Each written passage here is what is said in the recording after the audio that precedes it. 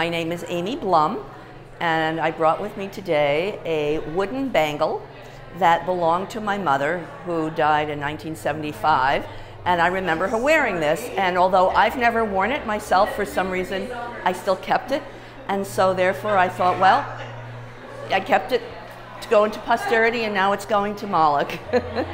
I think remembering her, she was actually an artist, and so I thought it was really appropriate to have her memory go into something that is also art in a very different way. She was a watercolorist and started out as a fashion illustrator. I offer this to Molok.